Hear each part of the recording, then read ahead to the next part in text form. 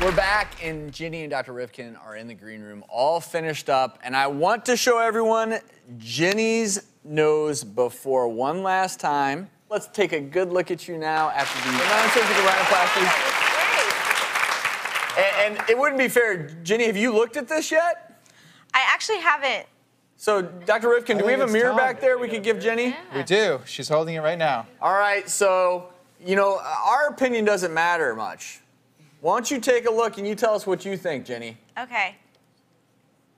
Oh my gosh, it's amazing. Look from the side.